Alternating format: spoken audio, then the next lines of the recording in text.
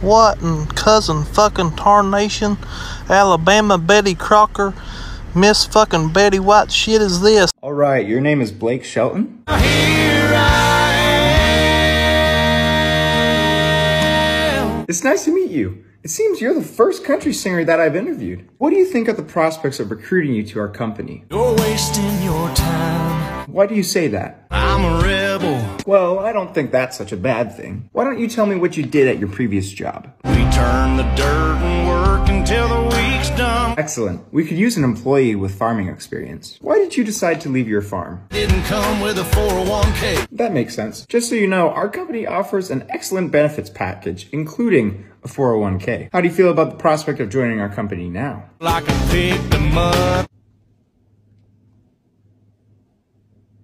What? Like a cow to cut.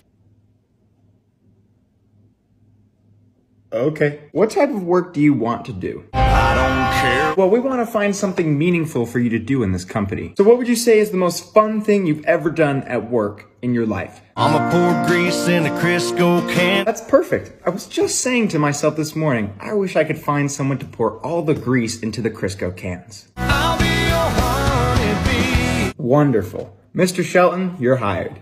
Drinking beer with my girl in my truck where the corn grows. Country music, windows down. Drinking beer with my girl in my truck where the corn grows. Country music, windows down. Tearing up some back roads. America tractor is farm in a small town. Party every day, and we're going. Drinking beer with my girl in my truck where the corn grows. Country music, windows down. Tearing up some back roads. America tractor is farm in a small town. Party every day, and we're going.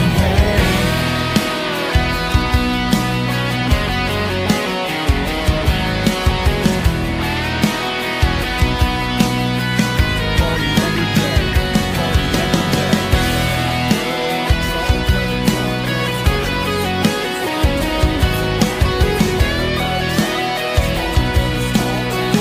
Party every day, party every day.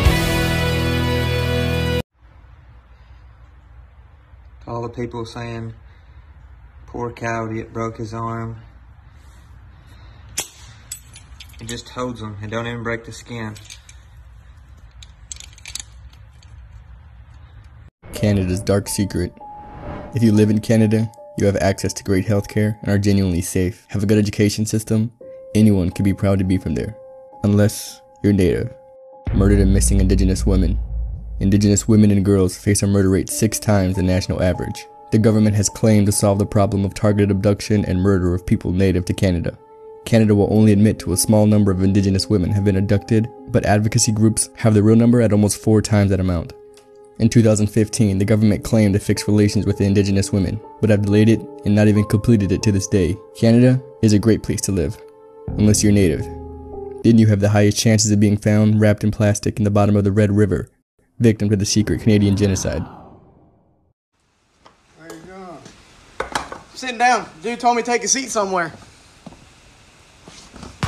Listen, bud. That's my name, right there. It's my truck. It's where we live at. Fields. There's my other truck. There's my boat. You know, closest house is a mile that way. Actually, the closest road's a mile that way. So yeah. So what makes me not country? Let me take a wild guess. My hat, skin tone, my chains, the way I dress. Oh, well then, based on everybody else, you, my friend, are a fucking idiot. Sorry, bud.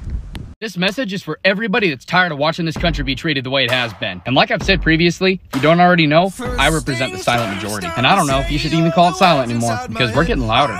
We're tired of the disrespect, tired of watching our country be torn apart, and we're here to put a stop to it. And just so you know that there's other people out there like us, I started this movement 4 days ago. Yesterday I had 6,200 followers, and this morning I have a little over 15,000. I'm here to be your voice, to represent us.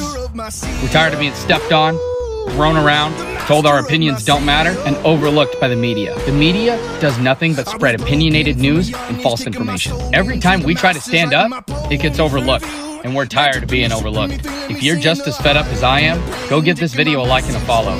Share it, duet it, get the word out there as much as possible. We're coming.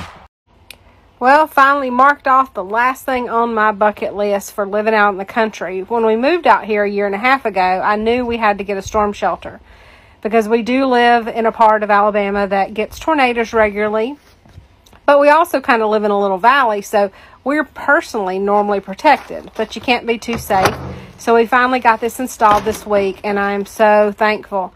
I feel so much better because our youngest daughter also lives up here, and we have a grandbaby on the way, and so I just want to make sure that if our family is here when a storm comes, that we're protected. So it supposedly holds 4 to 6 people, which is great. You know, we do have a Great Dane as a grandpuppy. Ashley has Milo, and so he may have to be hogtied to get him down in there, but it will be fine. Unfortunately, Pepper won't be with us probably by the time we need it, so it'll be perfect for me and Tony, Ashley, and Milo, and maybe a grandbaby. For all my construction dudes, if a girl can get 500,000 likes for shaking her ass, how many likes can we get for pulling nails out of her legs?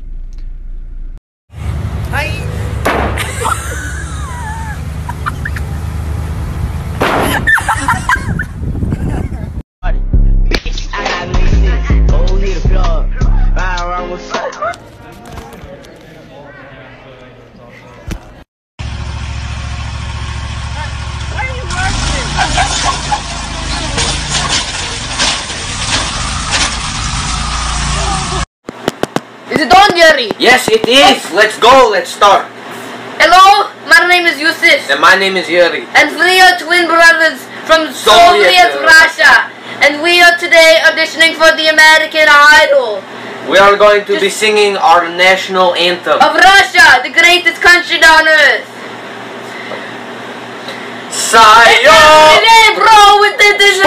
Stop it, Yusuf. No American music, you dumbass. But it's Jake Paul. No, stop. No, Jake Paul.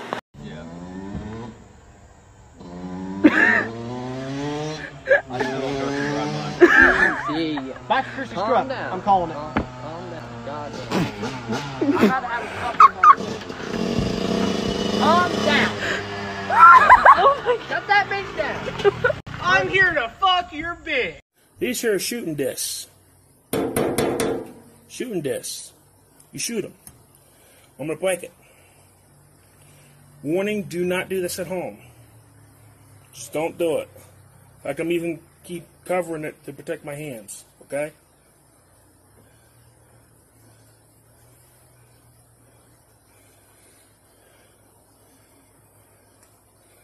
Oh Jesus, thank you so much for giving me the ability to break this and just sling it out.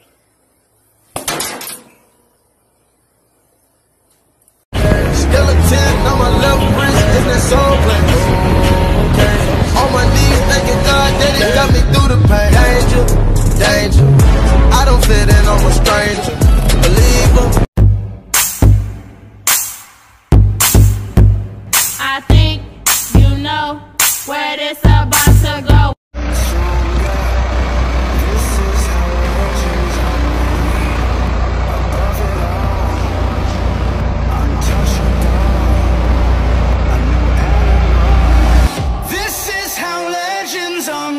The world finally starting to go back to normal. And then, they install a roundabout in rural Kentucky and everyone loses their minds and ability to drive.